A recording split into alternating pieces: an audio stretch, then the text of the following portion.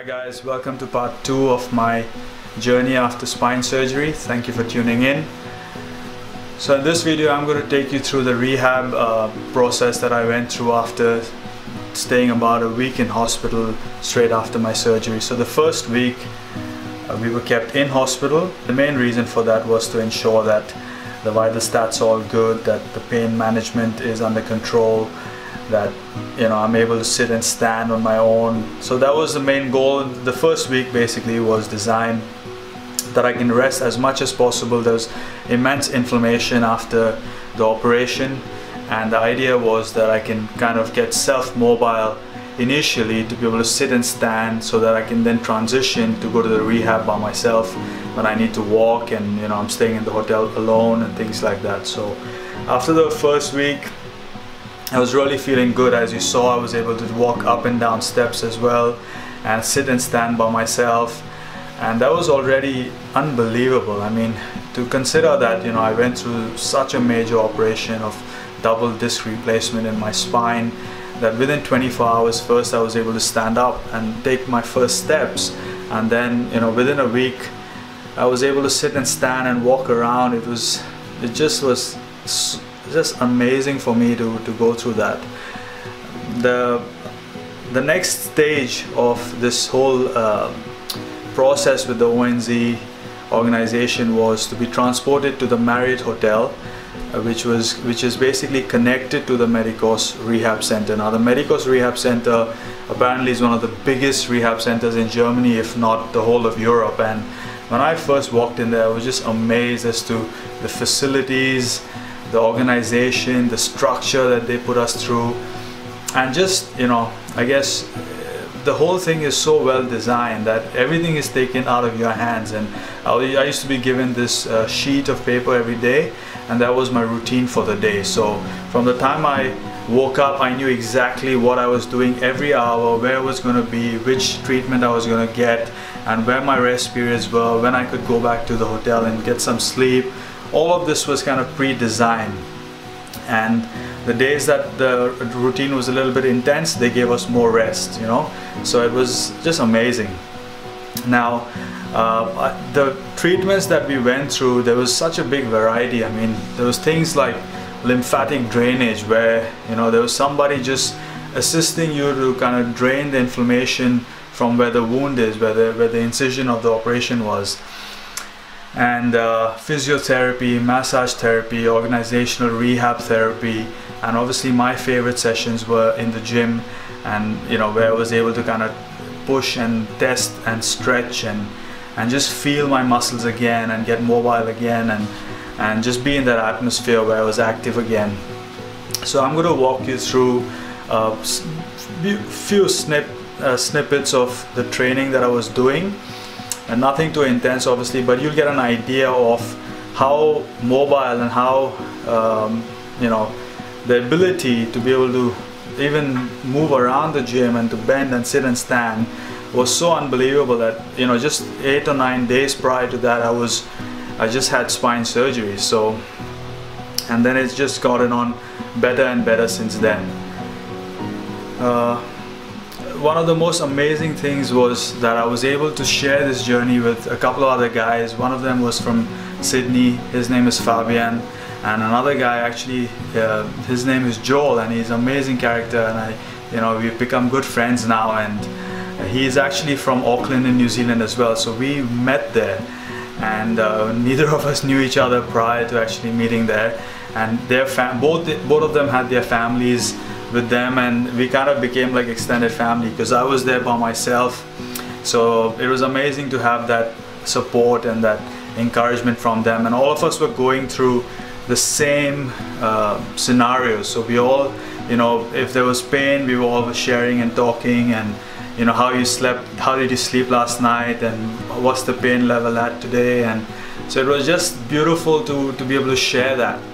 And we also enjoyed eating our meals together every day, so we used to kind of just text each other and meet for breakfast. And so that support system I felt was really crucial, and I also want to take this opportunity to give my thanks to them. And they're both doing really well now, so we still keep in touch.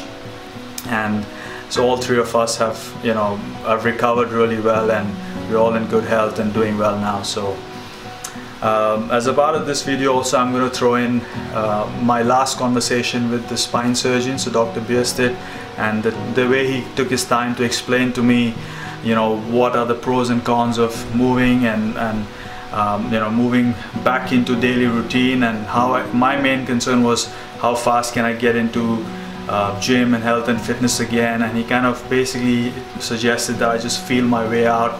The discs are titanium, so they're solid, and I just need to respect the magnitude of the surgery and basically just take it easy, so that's what this video is going to be about, guys. And after this, I'm going to then start putting through what my journey has been after I've come back to Auckland, and you'll see the change from this video where my mobility has been fairly non-existent in many ways, to now where I'm far more flexible and the strength levels are so much higher, and just the journey and the progress to my own self sometimes is just all I can be is grateful for this whole ride. So I hope you enjoy this video, and thank you again for all those who've already sent me amazing messages and the vote of confidence that I'm doing this, and I really appreciate that. So thank you so much, and also thank you for those who've subscribed. So guys, here you'll see my morning routine. That's me leaving the room. This is the hallway that I used to walk every day first thing in the morning, and also make my way back in the afternoon, get some rest, and then head back to Medicos for the afternoon session. It's just so convenient because it was just literally a 5 or 7 minute walk, and I was at my treatment for the day, whether it was physiotherapy or the gym session. It was such a great way to kind of just get there. It was so convenient and really helpful that it's so close by. As you can see, I used to choose to take the steps rather than the elevator, just because every movement, anything that I was doing to have extra movement was just helping me more and more. As you can see here now, I think this was the very first gym session, so the movements are really basic, just trying to get some freedom in the arms and the upper back, just to kind of get some mobility, and just kind of freeing up all the inflamed muscles, all the tight areas in the upper body. The lower body as well was really tight because you kind of with this double disc replacement, you actually gain 2 centimeters of height. So the lower body basically gets stretched 2 centimeters. So all those nerves and tendons and the muscles which have been at a certain height are now, in a matter of a couple of hours in the operation, now they're stretched by 2 centimeters. So everything is stretched out, and your ligaments and your tendons take a lot of time, a few months, to adjust to this new height. So majority of my pain at that time was also in the lower body. So basically my calves were super tight. As you can see, I'm stretching them here, and this was something that I tried to do everywhere I found like a corner of a wall. I used to try and put my foot in there and stretch my calves out, because to be honest, walking for a while was also painful. So first a couple of weeks, if I walked more than 10 minutes at a stretch, the calves used to get really tight. Here you see me doing some work on the foam roller. So again, the weights are super light, but at that time they felt quite heavy. So just the movements were really odd because the muscles were so tight and inflamed, and there was hardly any flexibility or mobility at the time. So what was really nice is that the trainer there, as you saw a bit ago, his name is Mike, and they're just trained to kind of help someone who's just been through this particular surgery. So it's fantastic to have someone with that sort of knowledge guiding you. This is where I started kind of really enjoying the sessions when I got back on the machine. So I love this. And as you can see, again, Mike there helping me with the posture, helping me with keeping everything sturdy, and making sure that I'm just working the muscles in the back and not damaging anything else. So one of the things I want to kind of also point out is everybody goes through this rehab at their own pace. So there's no set and fast rule that everybody has to do the same exercises. Depending on your current health, what you've done in the past, how strong your internal muscles already are, will determine, you know, what level of recovery you're doing and how fast your muscles are going to be able to recover. So in my case, I did a lot of work prior. You know, I've always, like I mentioned in my previous video, I've been an athlete for a long time, and so that I feel played a big role in me being able to recover at a much faster pace. Stretching, I feel, was one of the most crucial and important parts of the recovery, because everything in the lower body was so stiff and tight that the more you stretch, the more you know, easier it gets, especially the hamstrings area. So this is here me just having some fun, just trying to tell Mike that there used to be a time where I could touch my nose to my knees, and that's actually true when I was a lot younger. And as you see, that is the maximum that I was able to stretch at that time, but it's gotten a lot better since. But again, it's about having the motivation to do the work, and, you know, just appreciate the magnitude of the surgery and take one day at a time and be grateful for every small improvement, every small kind of mobility that increases. Small things like when I was able to kind of just bend to, you know, wear my socks and things like that was also such a great feeling that, oh, I'm coming back to normality, you know, things are getting normal again. So the glutes and the hamstring was primarily where most of my pain was. So that was basically where the most stiffness was due to the surgery.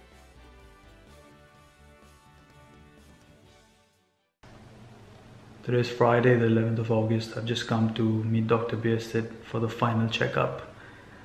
The rehab's been going really well, and we're just here to find out what he says about the final x-rays, and I think they're going to make me do some mobility tests that I don't really know.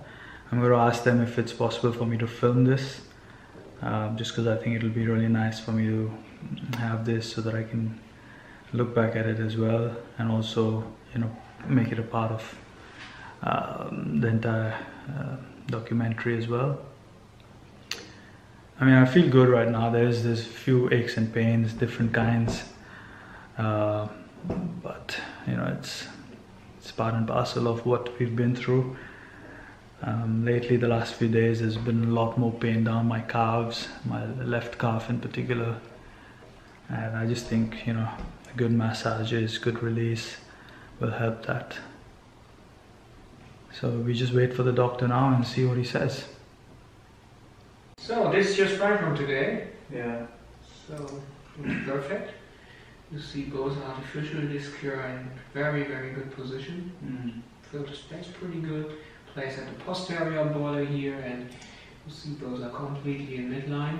Yeah. These are the clips from the vessels here, if you wonder what it is. Yeah, so that's the stapling the vessels together? Yeah. Okay, that looks perfect. Actually, I wanted to see the disc as well. You have one? Yeah, this is a real one, so it's very hard. You cannot move it with your hand. Now don't wonder, because the forces under your body are much more. And so this is exactly what's in my... Yeah. You have the L size as well. I get a copy of the X-ray as well? You have it here. Oh, okay. It's in the paper. And yeah, this is an original one. Oh, it's fine. Just take a photo of it.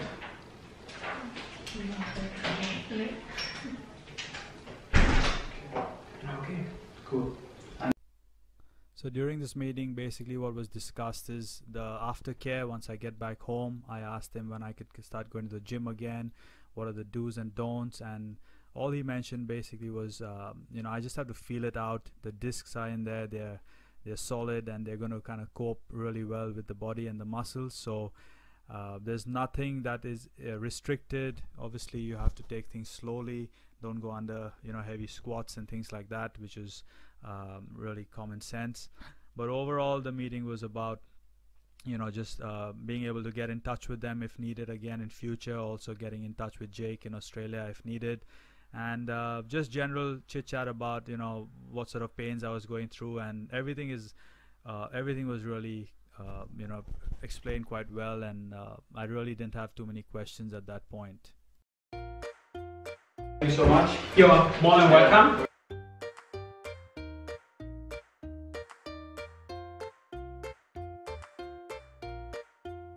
Just ask for some help to be able to lie down with this tube.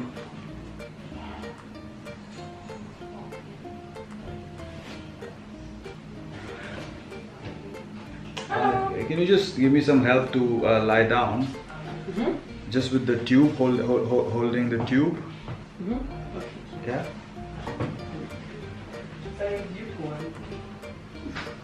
She said okay and left the room.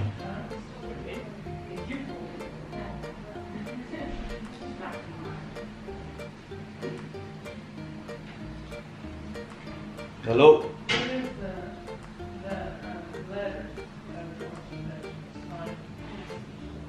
Hello?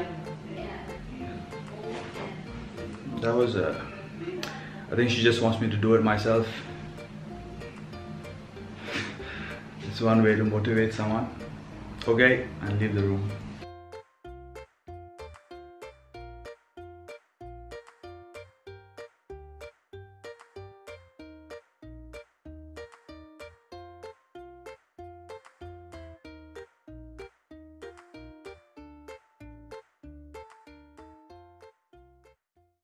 If you would like for our spine specialists to evaluate your case, please visit www.spineconnection.org or click the link in the description below. A second opinion can make all the difference, and we are here to help.